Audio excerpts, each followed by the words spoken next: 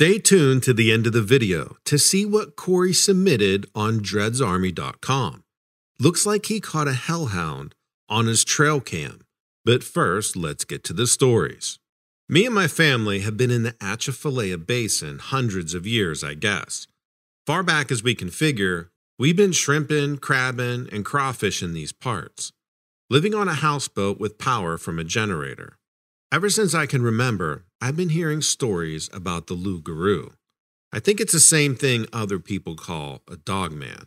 I was told the loup-garou mostly goes after kids who are bad, so I always thought it was just a story people made up to keep their kids in line. Now, I'm not so sure about that. See, my brother Jim and I got a shrimp boat, and we go out before the sun rises until after the sun sets during shrimp season. You got to get them during those few weeks because after that, they're gone for the year. The rest of the year, we can get crabs and crawfish, but we make most of our money from the shrimp. It's a lot of work tossing that net out of the boat, hauling it back in, and getting the shrimp out of it. I don't pay a lot of attention to what's out there in the swamp, but every once in a while late at night, we hear a howl, and Jim will say, "That's the loup-garou." I never believed him, but I also can't explain the noise, because it doesn't sound like a dog, a wolf, or a coyote. I never thought about it too much until we started bringing Timmy along. Timmy is Jim's kid. He's 11, but he caught on quick to sorting out the shrimp we keep from all the other stuff that gets caught in the net, like turtles and fish and whatever. I heard the howl more often when Timmy started joining us. Jim stopped saying that's the loup-garou, probably so he wouldn't scare Timmy. Maybe that made me notice it even more. I started ignoring it because we were hearing that howl every night. It sounds weirdly human. It was creepy, but I guess I got used to it. Besides, we were busy, like I said, hauling in the nets. One late afternoon, though, we passed by this small piece of marshy land, and I saw something standing on it, like near the water. I thought it was a person, but it had these weird curved legs. Then it threw back its head. First, I noticed this long dog-like snout. Then, I heard the howl. Jim was driving the boat, and he must have heard it over the engine, because he turned in the other direction as fast as he could, which wasn't that fast. I had plenty of time to see the thing lower its head and stare at us with these yellow demonic eyes.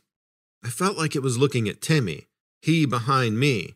I hoped he didn't notice the thing, but I guess he did because he looked scared too. We were headed toward another shrimping spot, and when we got there, we all started working like nothing happened. Jim took a different route back because we finished for the night. We wouldn't pass by that spot again if we could help it.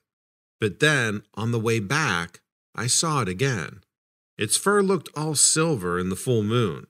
I didn't even think about there being a full moon right then. It almost looked like the moon was a spotlight trained on it. I could see everything, these big muscles under this thick fur, and pointy dog-like ears. I'm pretty sure it was taller than a person too. Maybe 7.5 feet tall, judging by the trees near it. So that was scary enough, but then it showed its teeth. They glinted like swords in the moonlight. They were huge. I could imagine the hole they would make in a person. Jim turned the boat again, but just as he did, this thing leaped into the air and sailed towards us. It was a long jump, maybe 10 feet. I thought there was no way that it would make it to the boat. You can guess I wouldn't be telling this if it didn't make it. It did, just barely. It slammed into the side of the boat, with its front legs gripping the side and the back legs dangling below. I stood there frozen, watching it try to scramble up. I think my brain wouldn't process what was going on. But I finally caught on to the fact that if I didn't move quick, that thing would be up on the deck attacking us. I ran over to the deck and started kicking at its front legs. It snarled at me and pulled its head up, trying to bite my feet. All this time, Jim was driving the boat as fast as it will go, which really isn't that fast. Plus, he had to watch out not to ground the boat. In this marsh, land can kind of sneak up on you. Even though we weren't going that fast, that thing must have been really strong to hang on while we were moving. I had on thick rubber shrimp boots, but one of those teeth caught and made a hole in it. Later on, I doubted what really happened. I looked at the hole in those boots and I knew it was real. After it made the hole, I used the bottom of the boot to kick harder, right into its face. It tried to bite the boot again, but the bottom was too hard. It couldn't get a grip. I managed to pull my foot back and kick it again. This time, I must have somehow gotten it exactly in the right spot, because it fell back into the water.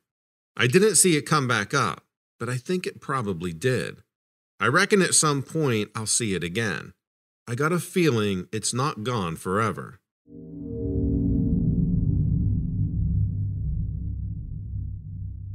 I'm not sure how to tell this story in any way that anyone will believe. As far as I know, I'm the only person to ever come across this creature. Nobody I've ever talked to has ever even heard of the thing. And I can't find anything online where it's run into anyone else. I still don't know what I saw, though. I saw it plainly with my own eyes, in broad daylight, so there's no way I confused it with anything else. Let me back up for a minute.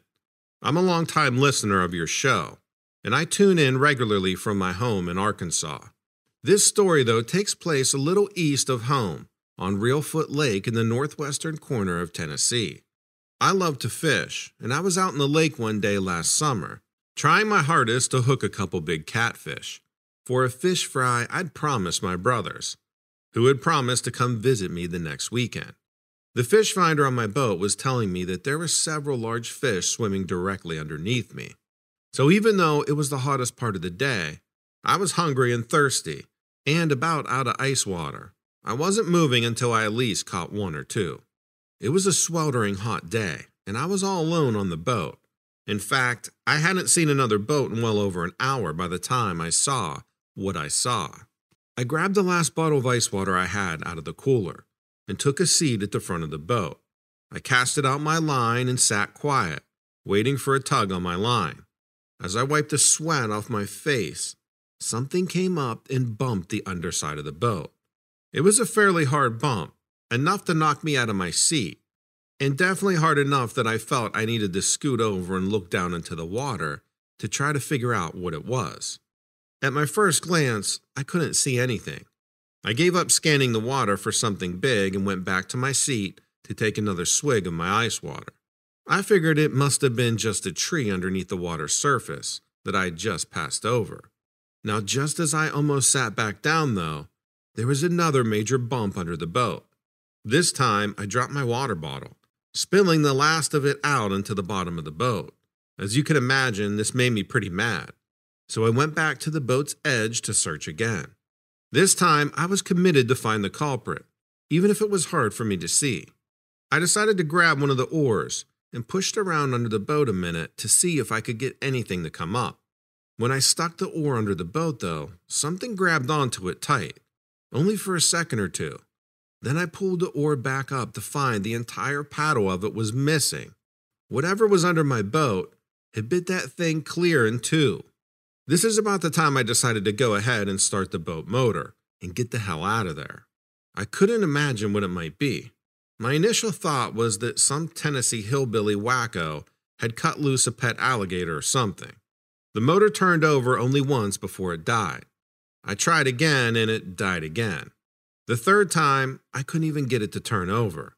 I pulled the prop out of the water to see if something was stuck and saw that all the blades were bent. I picked up my phone to call for help, and that's when the damn thing started to come up for air. Under my boat, and I am not kidding you on this, there was a snapping turtle at least 15 feet wide. Well, it looked like a snapping turtle, but I'm not exactly sure what it was. Its head was as big as my torso. I know that sounds ridiculous, but it was there right in front of me. I was so afraid that this thing was going to tip over my boat. Then it submerged itself back into the water, and my boat was about to tip over from the current of this thing submerging itself. I took out my other oar and finally got myself to shore.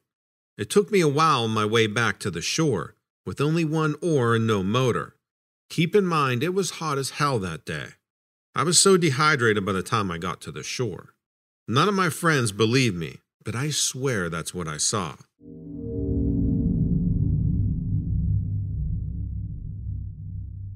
I work as a janitor at a high school in Atlanta, Georgia, and there's a small graveyard across the street.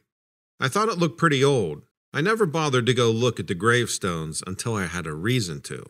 I'll get to that reason in a minute.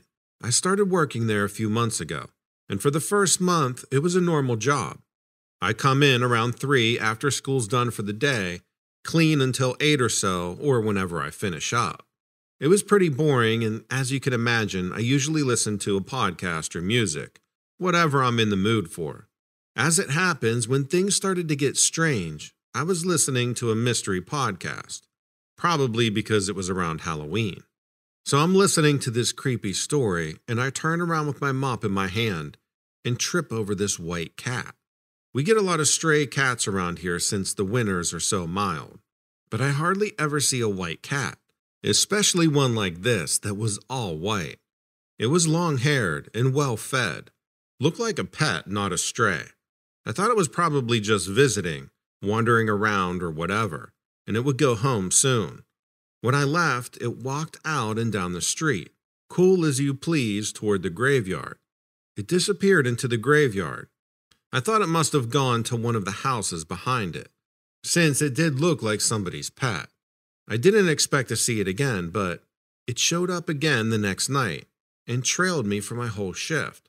So now I'm thinking it had to be lost or it's a stray. I took a picture of it and put it up on the Lost Animals social media pages, just in case. When I went out to my truck to go home, it went off toward the graveyard again. The day after that, I brought a can of cat food with me, and when the cat showed up, I opened the can and put it in front of it. The cat just walked away from it. I thought maybe it didn't like the food, so I brought some tuna next time. Every cat likes tuna. Not this one, though. I still didn't think there was anything weird about the cat, though. I hadn't figured out what was going on.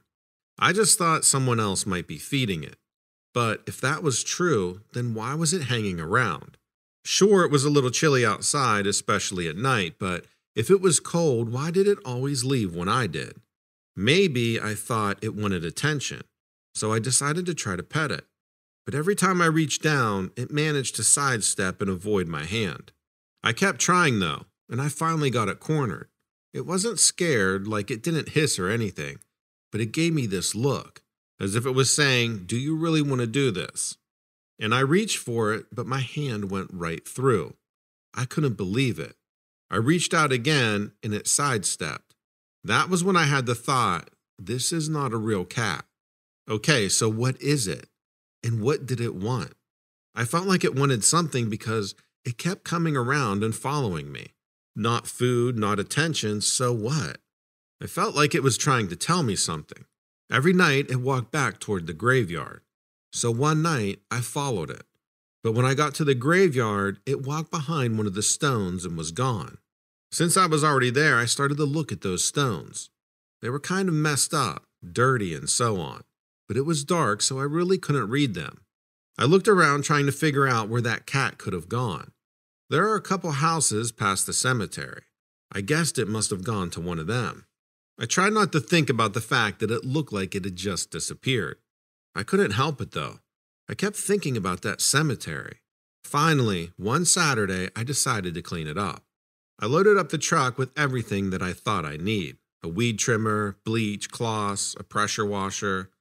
I never cleaned gravestones before, but I cleaned everything else, so I figured I could handle it. I wasn't out there 10 minutes before people started just showing up to help. One lady even brought flowers to put on the graves when we were done. I asked a few people if they knew anyone who lost a white cat. No one did. But a couple people said they had seen one hanging around the graveyard. Never during the day, though, only at night. When we were done, the place looked great. Before we left, I took a look at the stone the cat had disappeared behind. The name didn't mean anything to me, but an old guy behind me said, I knew him. He was a janitor at the school. I saw that he died in 1955, age 72. On Monday, the cat didn't show up. I kind of missed it as I cleaned. I mean, it never did anything except for follow me around while I worked, but still, it was some kind of company. I found myself looking for it every time I finished cleaning one room and started another. When it was time to leave, I stood outside for a minute, looking toward the graveyard. Finally, I saw the cat, walking toward me. It didn't come all the way, just up to the sidewalk. It meowed, the first time I ever heard it do that. Then it went back to the graveyard. I never saw it again, but once every few months I go over to the graveyard and clean off those stones. You know, I think that's all it wanted me to do.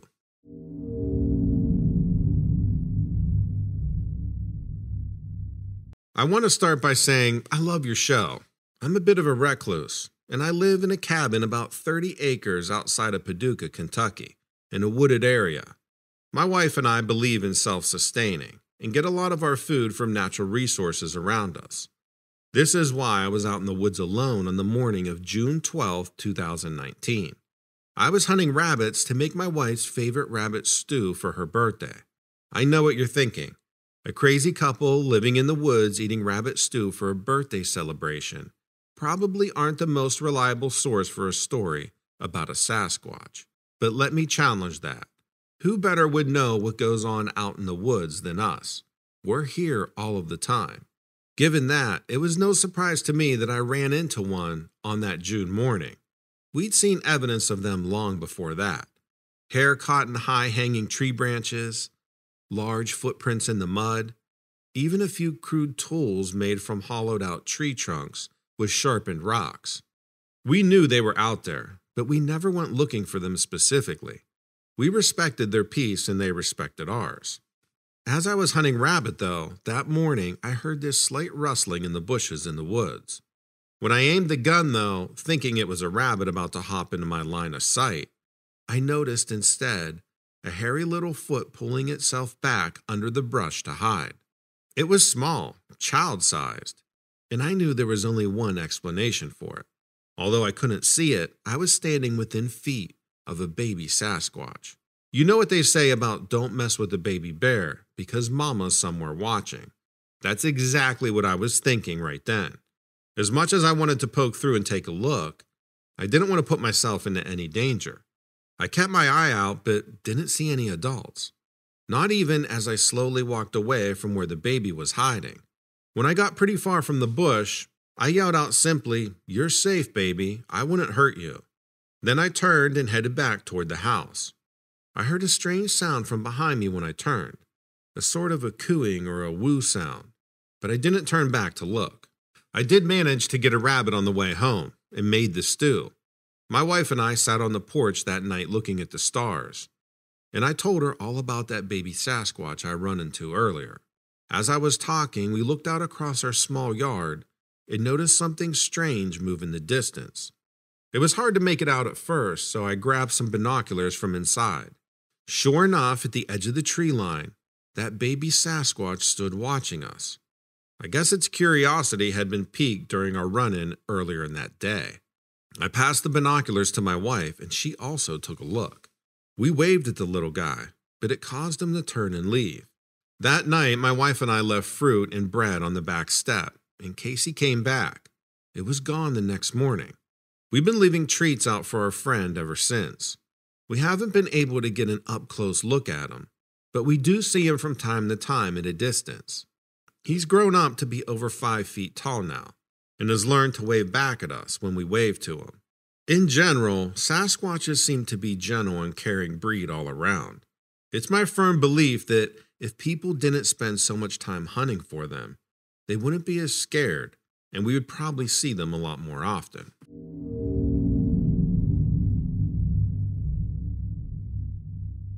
Okay, now on to the picture that Corey sent in from his trail cam. And thank you, Corey, for sending this in. Here's what Corey stated in his email. Howdy, Donovan. Here's a picture of a possible hellhound that I caught on my trail camera standing beside my gut pit. I'm a hunter and butcher and logger by trade. If you look closely, you can see the eye shine, and the ears and the muzzle. They're all similar to a Rottweiler. Sincerely, Corey. Now, if you can't see what Corey is referring to, then take a look at this outline I did in Photoshop. Let me know what you think about this in the comments below. Did Corey capture a hellhound on his trail cam? If not, what do you think this is? I would love to hear your thoughts. Let me know what you think about these stories in the comments below.